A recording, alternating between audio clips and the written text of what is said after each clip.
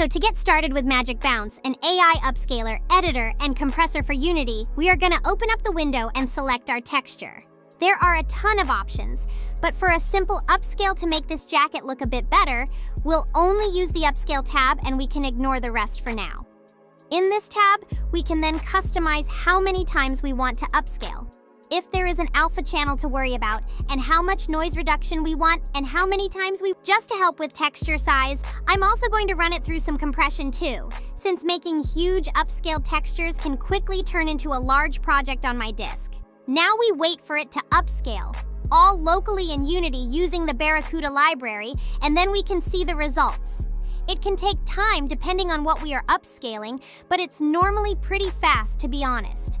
Since this is an atlas of a game character that the jacket texture is on, it will take a few seconds.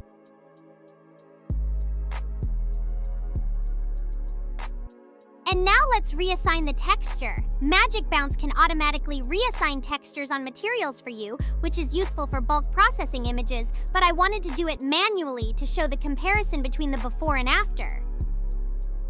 Now let's try and upscale this tileable grass material. I'll quickly run through the settings since, again, I just want a simple upscale. Although, I'll showcase more settings off at the end and in future videos.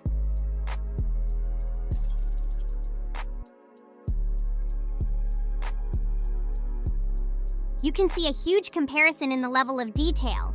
If you wanted to avoid the increase in saturation, you can also turn off the noise reduction, but I find it helpful in most cases.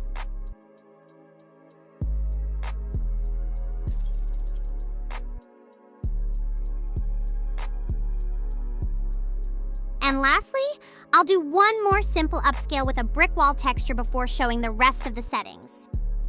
This time I turn the noise reduction off to retain more of that sharp and gritty look that a real brick wall would have.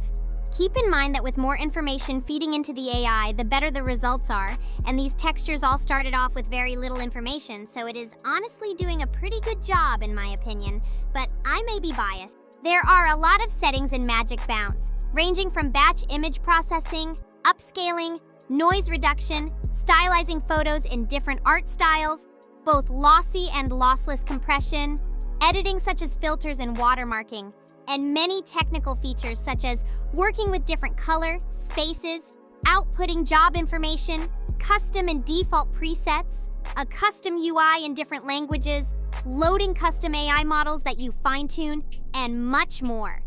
I also have a lot more examples on my website and Gumroad linked below for you to check out. Thank you all for watching, and I hope you decide to let MagicBounce help make your project pretty.